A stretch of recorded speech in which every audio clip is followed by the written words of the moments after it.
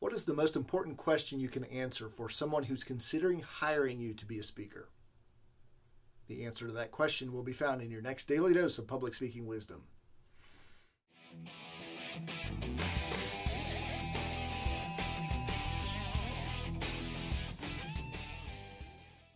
In the first 3 videos of this mini-series, you've discovered 3 questions that people are thinking. They may not ask it out loud, but they're definitely thinking. Number 1, do I like you? Number 2, do you understand my pain? And number 3, do you have the expertise or do you have a plan to solve my problem? The 4th question may be the most important. It's this: can I trust you? Isn't that a question that you have anytime you make a purchase, really of any size? Maybe a lawnmower over at Lowe's or Home Depot, could be a car, could be a house, whatever the purchase. Isn't that a burning question inside of you? Can I trust this person who's selling me this item? How do you prove your trustworthiness? Well, as you've heard in the other videos, you don't stand in front of a group and say, trust me, I'm your guy or I'm your woman. Come on, I can do it for you.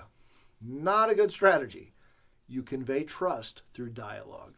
A couple of quick examples from my days as a financial advisor. I would tell stories to prospective clients of people that I've worked with in the past. I talked about my clients Bill and Diane, for instance. When I first met them, they were skeptical. And in one of our annual reviews, they said to me, you know, when we first met you a couple of years ago, we really weren't sure if we could hire you because we'd been burned by previous advisors, give us bad advice on college planning and our retirement, and we just didn't think we could trust anyone. But after working with you for a couple of years, Michael, we see that you have our best interest at heart. You're not just trying to sell us product, and we so appreciate the work you've done for us.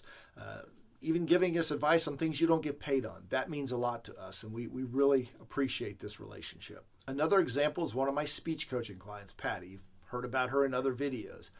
Long after we had done our first set of work together, we were having lunch, and she said to me, I really appreciate what you've done for me. You worked with me, you took your time, you didn't rush me, you got to know me, and I really developed a trust with you. So now when you tell me to do something, I do it, Michael, because I know that you're here to help me and not just sell me something. That's really all it takes. Brief dialogue from happy clients who do trust you. Don't make anything up. Take their words and put them into a quick story or vignette where you can share their experiences of how they've developed trust in you. Hopefully in these 4 videos, you've picked up a deeper understanding of how your prospective employer, not really employer, but person who would hire you or someone who wants you to come speak to their event, hopefully you have a better understanding of how they're thinking. Now, here's what's interesting about their thought process. It is no different than yours or mine. We all have these same thoughts. There's nothing extraordinary about meeting planners where they think differently. No, they're human buyers just like the rest of us. As you're developing your material and crafting that story that will sell you, make you stand out from other presenters who may be competing for the same job, answer those 4 questions. Number 1, will I like you?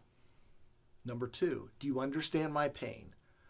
Number 3, are you an expert? Can you solve my problem? Do you have a plan? And number 4, can I trust you? Answer these 4 questions and you're well on your way to being hired not only as a speaker, but for any job or position that you apply for. I look forward to talking with you in our next daily dose of public speaking wisdom.